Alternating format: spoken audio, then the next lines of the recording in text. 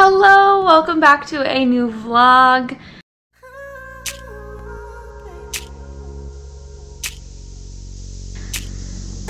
It's the start of a new week. It is Sunday. It is Easter. Happy Easter. I have to work today, sadly. But hopefully it's not crazy long because I think today is supposed to be a beautiful day. Yesterday was fantastic. It got in the 70s, and I think today is supposed to hit the 70s again. And so I'm really hoping today is not a long day at work because I just want to come home and be outside.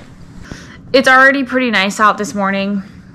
And our neighbor, they have a little boy and he's so cute, but they're always out doing stuff. But right now they are out and they have like this big model airplane, like one of those styrofoam ones. And they're just like throwing it around. It's so cool. Anyway, books. I started Behind Closed Doors. Behind Closed Doors. Why do I say closed? Weird. Last night. Well, not last night, yesterday. And I am on page 215. So I'm pretty much almost done. I'm going to try to finish it today. It's very interesting. So essentially, this book is about this couple who had known each other for 6 months and then they got married and are living this perfect life. And they have friends over for dinner and the wife is cooking these fancy meals. She doesn't have to work. She's great at gardening. She's great at cooking. She's perfect. She's this perfect wife. And the male, the husband, is a lawyer who advocates for battered women, basically. And it's just kind of ironic. He's this picture-perfect, handsome model star, perfect man, so kind, so chivalrous, and it's just not what it seems. You learn pretty early on that he is definitely in control of her, and you can kind of pick up on some signals throughout if you know where to look. I have a degree in psychology, so I know some of the signs of men who are controlling and manipulative and abusive in that way.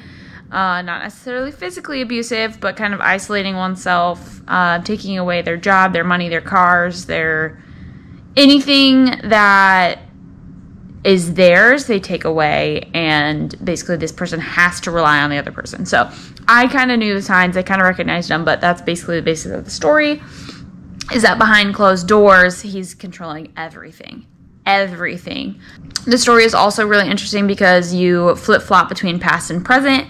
So it starts off in the present, and you get this picture-perfect dinner party, and then it goes in the past, and it talks about when they first meet, and then it talks about as they progress to getting married, and like so on and so forth.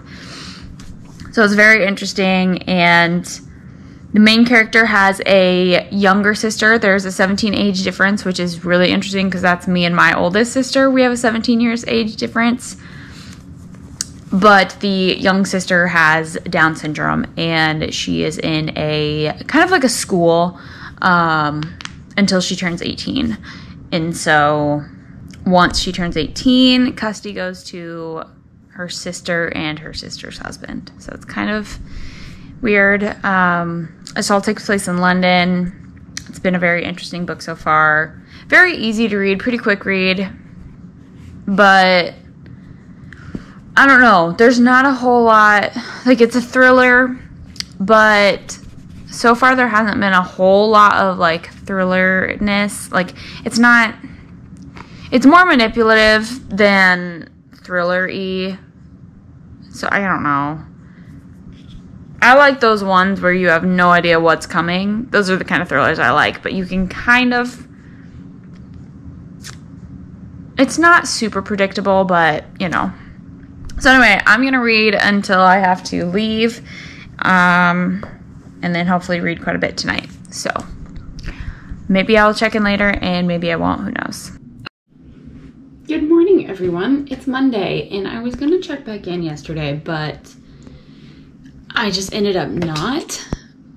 We ended up rearranging our living room last night, which was fun, and I love the way it turned out. I finished Behind Closed Doors yesterday, like not long after I got home. And I really have no idea how I feel about it. So I thought it was 340 pages because I had like gone through to the end on my Kindle to just see how many pages were on my Kindle. But apparently that was like, they had a readers group, like questions and like points to talk about.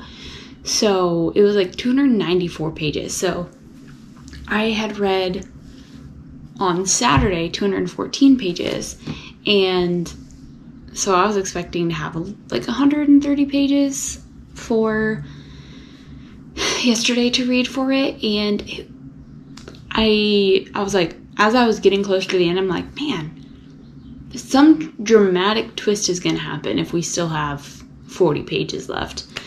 And it turns out, like, I got to the last page expecting the conversation that was happening to continue, and swiped, and nothing. It was over. So it wasn't loose-ended, like it told you how it happened and what happened, but I don't know. I feel kind of weird about it.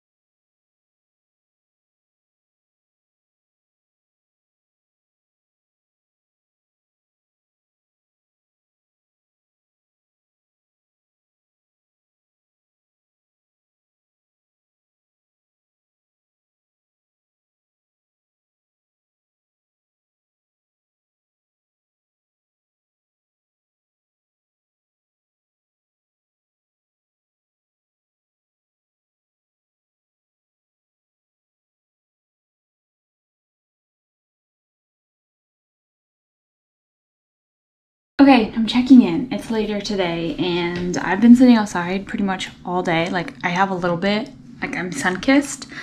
I don't think you can really tell, but I'm definitely pink.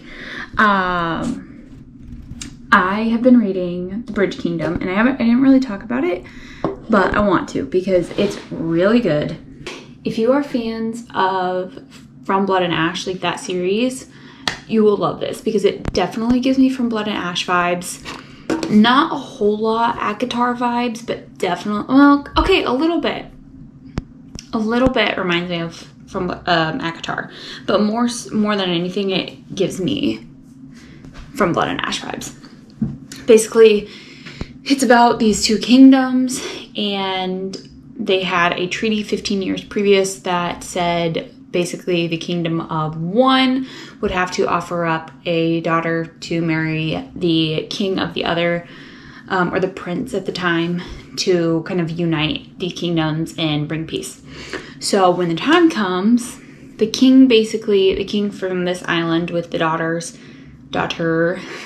he had like 12 daughters, and basically he would choose one, but he had been training them their whole life for this, so that basically they could like infiltrate the other kingdom.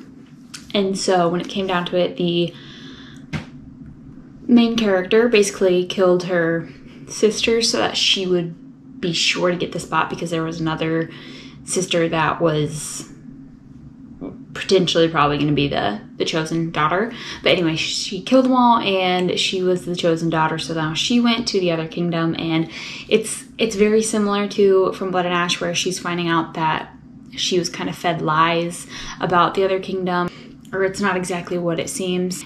And there were lies about the king, saying he was this horrible person, and that they'd be really cruel when in fact like he's super honorable and very kind and like cares about his people. So it's just, it's so good. I want to keep reading, but I can't because I am gonna have class soon. But basically she's really good at a lot of things. Like she's trained in so much. She's seductive, she is smart, she is very, apparently knives knives are her specialty. So you know I love a good freaking knife to the throat. Enemies to lovers. I'm so excited. I'm so ready for the romance to blossom. I'm kind of nervous that when I finish it, I'm going to want to pick up the second book immediately because it's duology. And I'm going to have to like fly through my other books because I'm definitely going to want to read the second one. I can already tell. So I'm pretty pumped. I'm really enjoying this. Honestly, I should probably just go ahead and buy the second one on Kindle. See if it's... I got the first one for $2.99 and I don't think the second one was $2.99. But I might have to check because it's so good. But that's where I'm at. I have class tonight. I'm going to read a little bit more tomorrow. And then I'm hoping to finish it by tomorrow. I don't know if that's going to happen.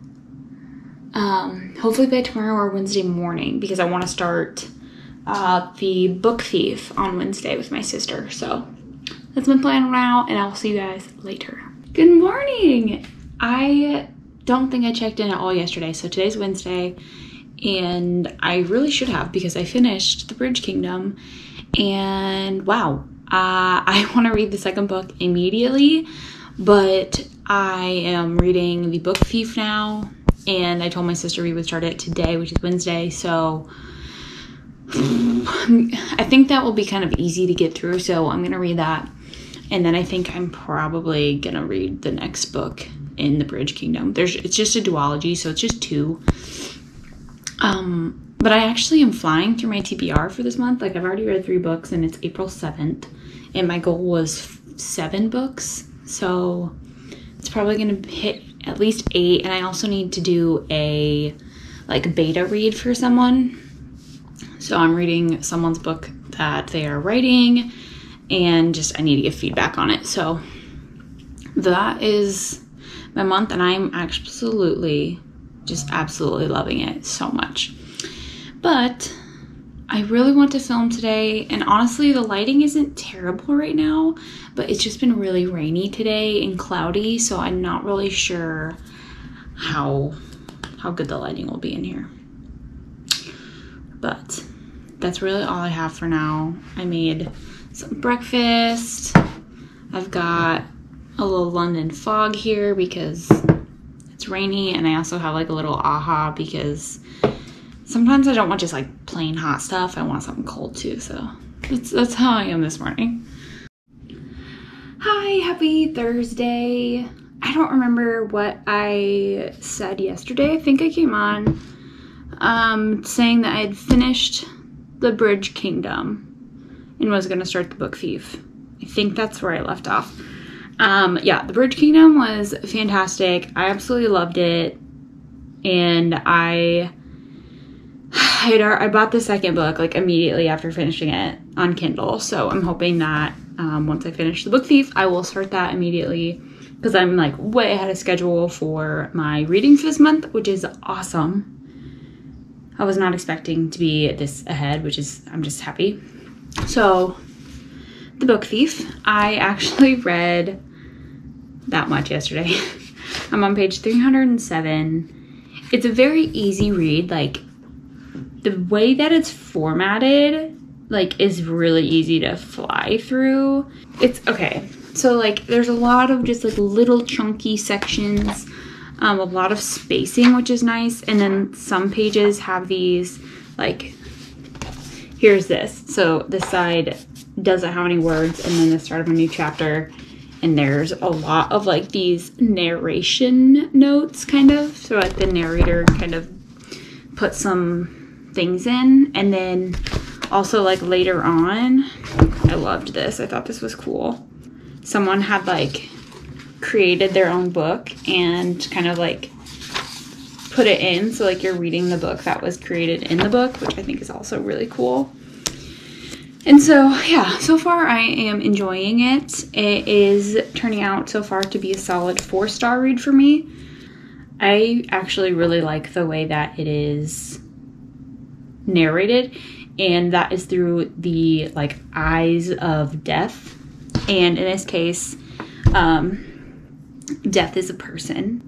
It's really interesting because Death is giving us the story, but also slipping in a couple of future happenings, like a glimpse of what's going to happen to specific people in the future, and I just kind of like that as well.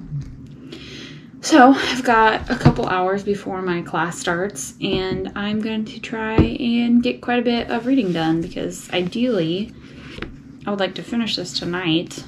I don't think that will happen. It might. I'd like to finish it tonight so I can start the Traitor Queen tomorrow, which is the second book in the duology of the Preach Kingdom. So I'm going to leave you at that, and I'm going to go read. Happy Friday! I was going to check in last night. I'm glad I didn't. So I finished The Book Thief, and I ugly cried. Ugly cried. I wasn't expecting to at all, honestly, because the way the book is written, since it's narrated by Death, you kind of get glimpses of what is coming. So you know people are going to die. You know certain stuff is going to happen. But when it happened at the end of the book, I did not see it coming. I mean, like I did, but I didn't see exactly how, and it broke me. I mean, it's uncommon if a book written about the Holocaust doesn't break me and doesn't make me sob and feel nauseous and just awful. But oh my gosh, I was crying like I was hurt. Like, couldn't see. I was like shaking. I started hiccuping. Like, you know that's a good cry when you hiccup. Like, oh my goodness.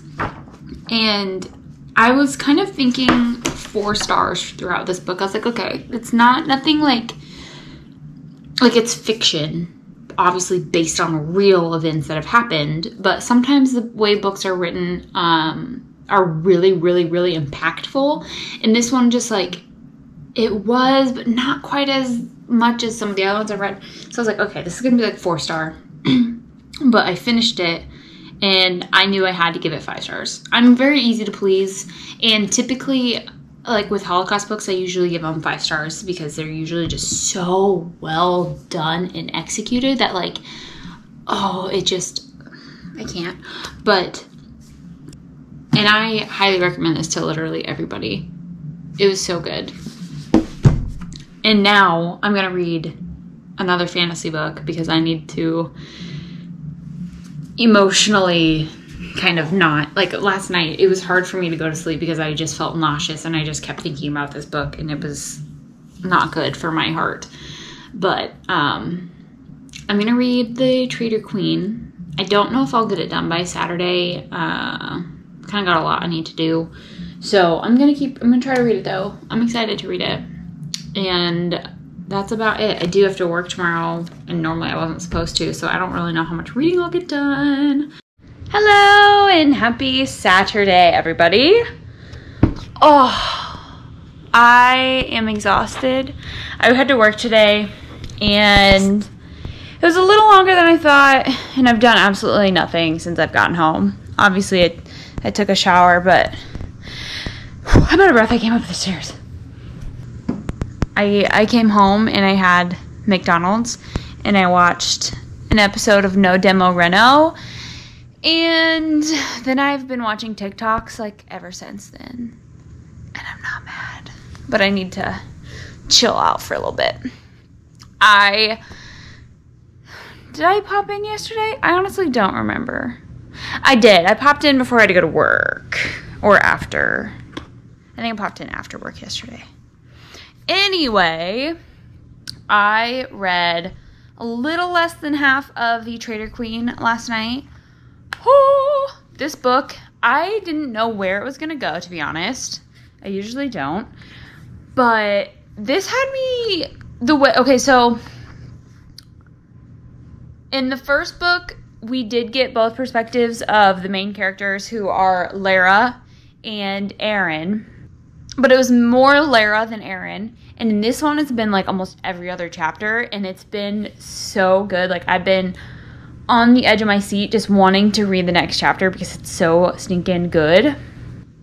And so I just hope that because it's a duology, that they do this one justice and that it is just as good, if not better, than the first one.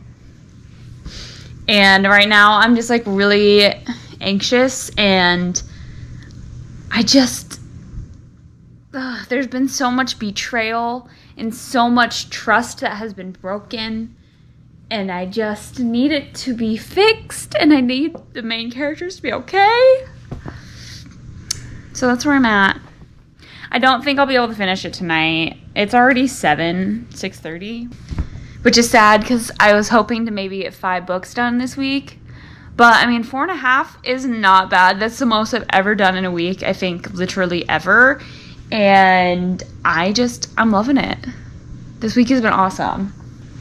I'm sorry, I think this vlog is a little bit on the longer side, and that is purely just because I read 4 books. And that just added up because I wanted to talk about each one. Anyways, I'm going to get out of here. I'm going to read a little bit tonight, hopefully. And I'm going to just chill, and that's about it. So I'm going to stop vlogging and pick it up next week, aka tomorrow. Thank you guys for watching these vlogs if you do. I really enjoy them. I don't know whether to do more vlog style or if you guys like these check-ins. I'm trying to figure it out, but we'll just continue to grow. That's all that matters. Okay. Thank you guys for watching, and I will see you guys in my next video. Bye!